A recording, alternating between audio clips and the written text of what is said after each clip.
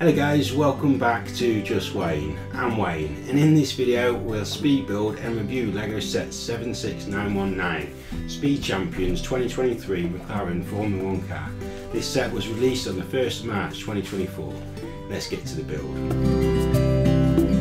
The set features 3 bags, 1 additional part and 26 stickers, also some printed parts. First we build the minifigure, which in comparison to the previous Speed Champions Formula 1 car has a lot less detail, which is a little bit disappointing. Now we start to build the Formula 1 car. The initial build is relatively straightforward and nothing too exciting. It comprises mainly of common parts put together in a relatively standard manner.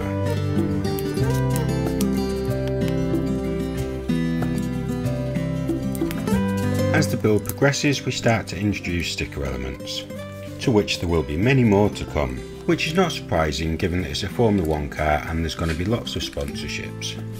And also a lot of stickers is quite common within the Speed Champions range. As we get further into the build, there is some interesting techniques and unique parts that I would not expect to be within this set. The new steering wheel is a really nice printed part that makes a great addition to the set.